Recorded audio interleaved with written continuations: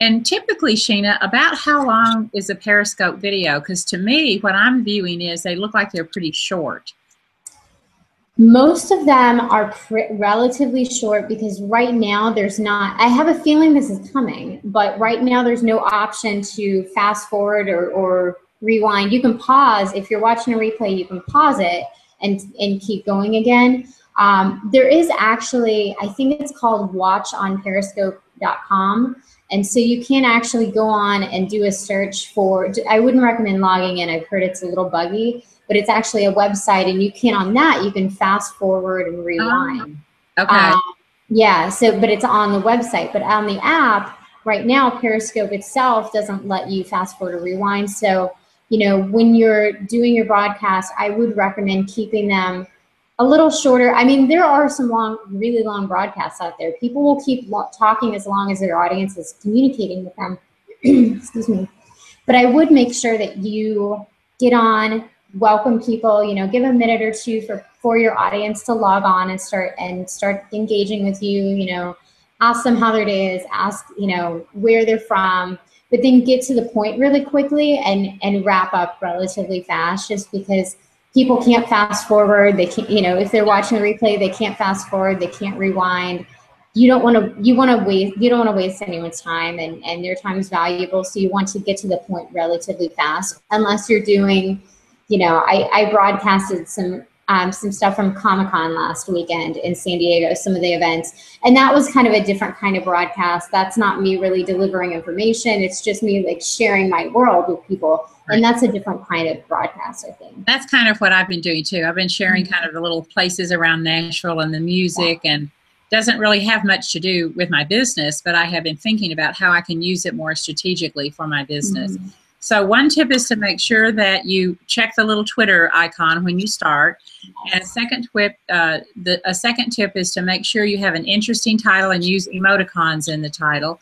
Do you have anything else that you want to let people know if they're brand new to the Periscope world? Because most people are.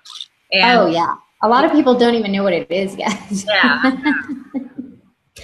I think, you know, as far as, one thing I think for marketers is we're always thinking in terms of list building and how you can use the visual content to actually move people over your list. And I think that for everyone, I think that's the ultimate goal, is to grow your list.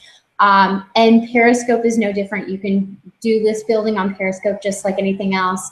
I think, you know, during those little live trainings, one place, a lot of people tell me, well, I don't know what to talk about. I don't know what I'm gonna talk about. I don't have anything to talk about. But if you went back to your blog and say you have, you know, a lot of us write posts about, you know, those numbered posts, top 7 ways to do this, top 5 ways to do that. Right. Pull 2 or 3 of those tips out of your blog post, and then pin the blog, the link to the blog, to the top of your Twitter account, because you can actually pin tweets to the top. So pin the tweet to a tweet with the link to the top, and also just give the name of your blog when you're, you know, when you're speaking to your audience. You know, my last blog post was the 7 ways to do this. You know, here are 2 things you can do, but for even more information, how you can take this even farther and get even more great information, go back to my blog. You know, I have even more information there. Yeah. When they're on your blog, you know, chances are you have, you know, I'm hoping you have a little opt-in in the side or on the top, or maybe in your blog post itself, maybe you have, you know, an opt-in that's relevant to what you're writing about, and you can actually put it down in the content itself. And you give, you know, by taking people back to your website, you know, you're increasing traffic and increasing the likelihood that they're going to say, well, this is great information, I want to be on their list. Yeah, yeah. I think those are all really great tips. And actually, funnily enough, I started to ask Bill to take my phone and do a Periscope of me getting ready for this. I had some tech problems. Sheena and I had to start this over a couple of times. So now I'm going to have to go over to YouTube and take all of those little tiny tests off because they were about this long. But at any rate, we appreciate it. And do you have the link that you can give people? Yes. I really want to make sure that people go over and get your free guide about how to use Periscope. I think it's honestly one of the first guides, and maybe one of the only 2 or 3 guides that I've seen that are out there For sure. Yes. You need to go and make yourself, make use of that, and then try Periscope. It's really fun to do. And it's a different kind of marketing. It's new and it's kind of trendy and it's visual. And as we all know, visual is the wave of the future. So Sheena, how can people get a copy of your Periscope how-to guide? Well, there are actually two ways, which is another example of how you can use list building. One is just by going to my website, sheenawhite.com/Periscope, Periscope-ebook. So it's sheenawhite.com/Periscope-ebook. Okay. Or they could get on their cell phone and they can text Peribook, Peribook, to, what's the number? It's 33444.